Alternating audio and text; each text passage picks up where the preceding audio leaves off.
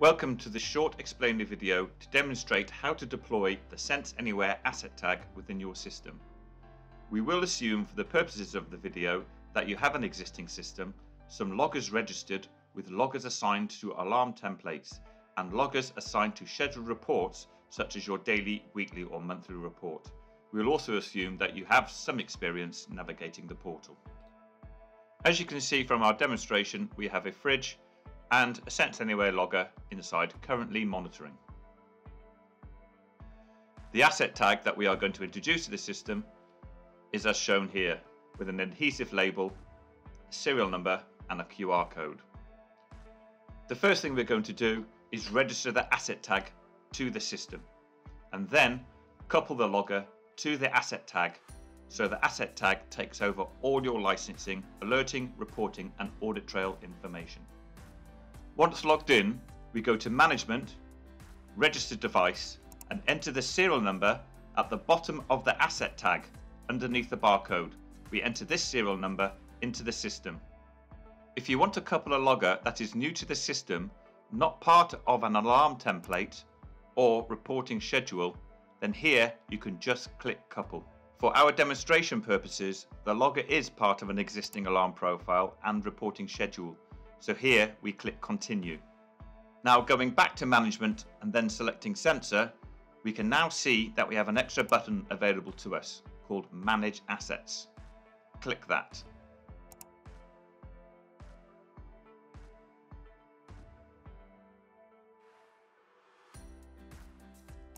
Now we can see the asset tag that we have just registered. We will rename this to something more appropriate so this is easily identifiable within the system. We will also check the QR Public checkbox. This will allow you to scan the barcode with your mobile phone, which will then give you instant access to the temperature reading of the sensor within the fridge.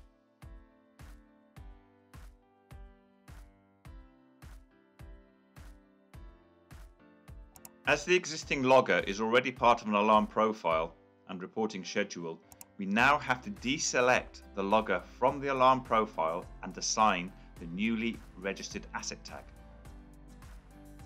It will be available in the drop-down list.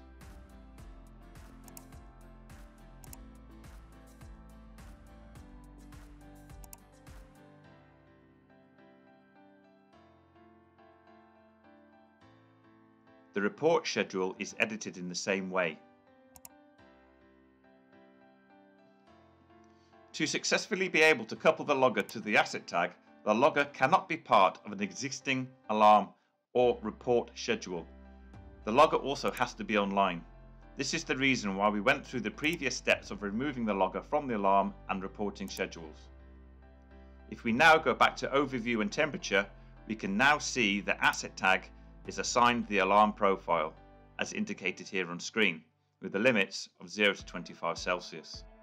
The logger no longer has an alarm profile associated with it. So any alerts are now raised from the asset tag and not the logger.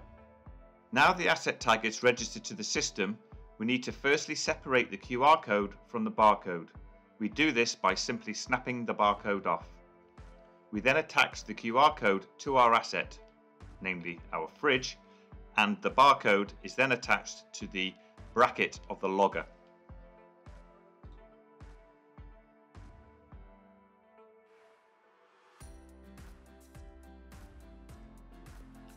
We are now at the point where everything is in place with the asset tag, bar some actual data. We need to couple the logger to the asset tag, as currently the asset tag has no data associated with it. So we go back into the system under Management and Sensor and then select the Manage Asset button. This then shows our asset tag which we registered a moment ago. Now we would like to couple the logger to the asset tag by selecting the button on the right hand side of the screen with the linked chain icon. Once clicked, you will be presented with a new screen giving you 3 options: couple, swap and decouple. For the purposes of this demonstration, this is a new asset tag registration and we would like to couple our existing logger in the fridge to the asset. We will demonstrate how to swap a logger with the asset in a later part of the video.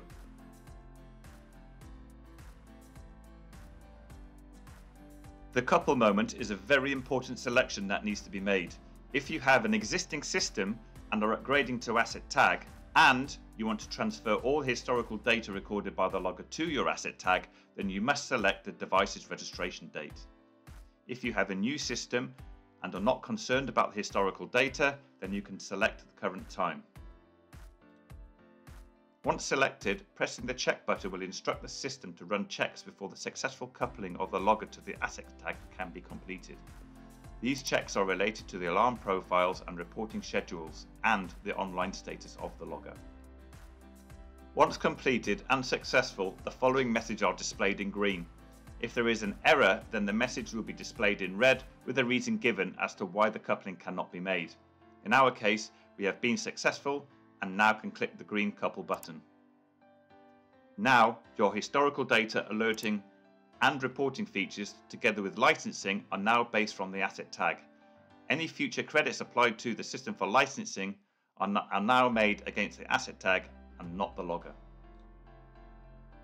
We have now arrived at the time where you now need to send your loggers away for calibration. What you need to do here is swap a replacement logger with the one currently coupled to your AssetTag.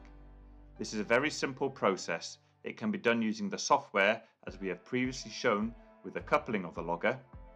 In this case, you would just select swap, but for this demonstration, we will show you how to do it using your smartphone. As long as your smartphone has internet access and a QR code reader. The logger needs to be acclimatized for at least 20 minutes to half an hour before the logger swap takes place.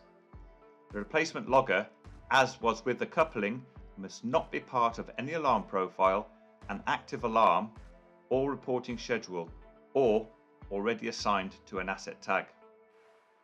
The simple reason for this is if you were to put a logger which is outside of the alarm set points when the logger swap takes, immediately the logger will be in an alert condition.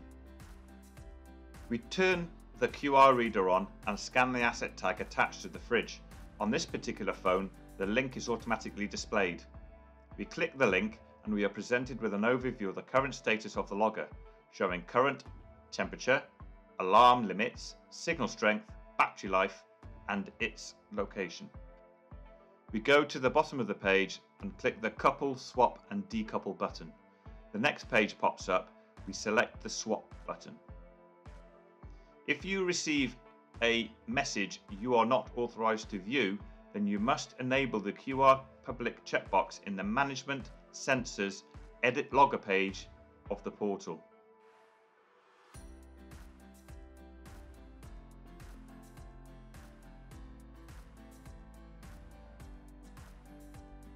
The drop-down list gives you an available set of loggers that can be swapped.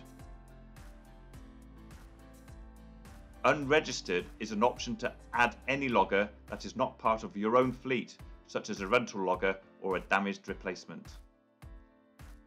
Withnell Sensors has a fleet of rental loggers available for when your logger is away for calibration. This logger swap can also be considered for loggers that have been damaged and require replacing.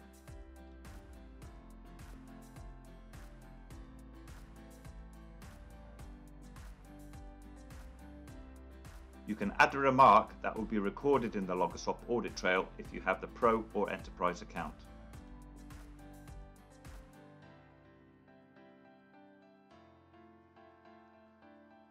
Click the swap button and that's it. Your new replacement logger is now supplying data to the AssetTag. You can go to Management, Sensor and click Manage Assets to view the swap status of your logger. You now have a seamless transaction of loggers with no interruption of data trends or alerts.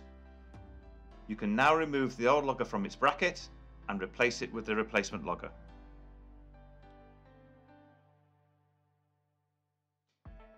To verify the transaction, you can scan the QR code and click the link.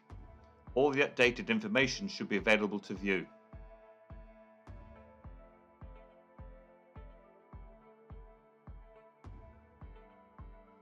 Click the graph icon for a data trend.